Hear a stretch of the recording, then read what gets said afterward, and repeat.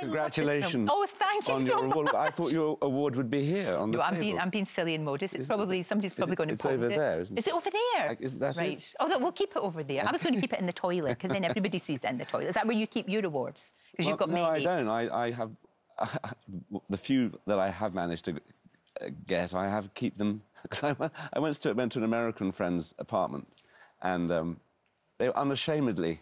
There. And I thought, good for you. Yeah, why not? We see the Americans. This English thing of putting it I know, in the loo. it's so British. You're true. It's true. This movie was great. I loved it. Absolutely loved it. I remember Rudolf Nureyev. Yeah. I had a bit of a thing on him because he was so beautiful. So beautiful. Yeah. And so unbelievably talented. How do you, as producer and director, find somebody who can play him? Well, from the start, I felt I wanted a dancer who could act. Yeah. I just thought, if I have an actor, quickly we will see that he's not a dancer. For sure. I mean, and I'd have to use body doubles, and that's complicated with time, and I wouldn't have much time. Yeah. So I had sort of set the target, I want to find a dancer who can act. And we did a huge scout through all of the Russian ballet companies and ballet schools, and found this brilliant young dancer, Oleg Ivenko. The amazing thing about your character, Pushkin, who's the teacher, is that he's almost a little invisible man. You know, he's very gentle. He sort of lets the dancers get on with it, and he does it in a very sort of quiet, unassuming way.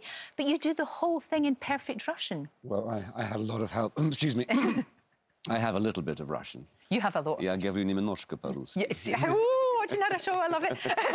It's fantastic. I worked with a wonderful lady who helped me to get the little Russian that I have to a higher standard, so hopefully it passes muster. But I think to some Russianese, they probably hear a slight accent. But that's OK, that's OK. They love you in Russia. Well, I couldn't possibly say. No, they do. I feel I have a lot of friends in Russia. Yeah. I've enjoyed my time working there. I've made another film, actually. They're also in Russian. That's about 3 years ago. So I feel I have really strong personal connections with Russia. Oh, and do you know what's good about this film? So many people who maybe don't know Nureyev, and he was big like the, he was like the Beatles. One of the attractions of the story was the sort of minute-by-minute account of that defection. I always, when I first came across it, I just thought, this is really thrilling cinematic material. Is that why you wanted to do it? Was it that? Well, it was that. It was also the character of Nureyev. It was this young boy with this real sense, this ferocious sense of vocation, this drive to realise himself as an artist. I didn't come to the project because I had an interest in ballet. Right. In fact, shooting the ballet was scary because I was way out of my comfort zone. Sure. But I was drawn to it because I was moved by this young boy's intense desire to realise himself as a dancer. He came from a very, very poor part of Russia. He grew up just after the Second World War. Parents had nothing. He was born on a train.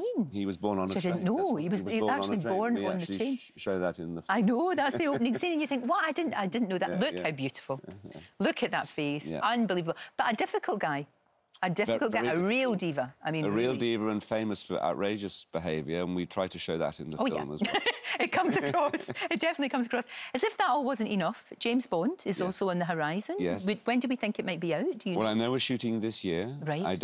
I can't tell. I genuinely am not being coy. I have not yet read a script, and I don't have a start date.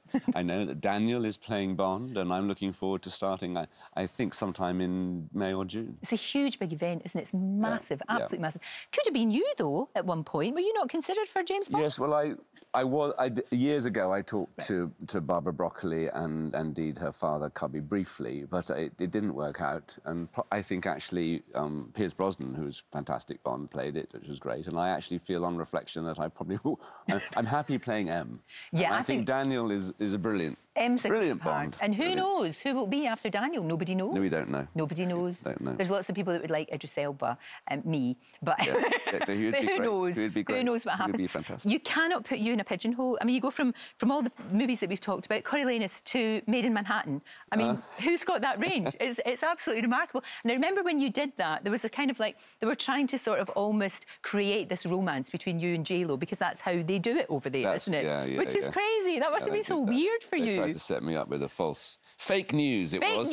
Fake news about then. me and J-Lo. Although, you know what, it could be worse. It could be worse. It could be a lot worse, it really could. Did you enjoy the whole experience, though, of directing? Is that another direction that you want to go in as well? Well, I really love... I mean, when you're directing, you're surrounded by amazing people, heads of department, your cinematographer, your editor, your costume designer, your production designer, and fantastic actors. And I think you're in a wonderful position where you can, of course, guide them towards realising the film, but also what I learnt from the director Anthony Minghella, who directed The English Patient, which was a very, very extraordinary experience for everyone involved in that, was that what I learned from Anthony was that he really truly took the artistry and the experience of everyone working with him and really would change things because someone had suggested this or that. He would really be fluidly open to what people were offering him. And I feel that's a really smart way to go forward. Of course, they're just going to get a better movie, aren't you? Because if you come overly controlled with it has to be this way, I think you can be blind to other more interesting possibilities that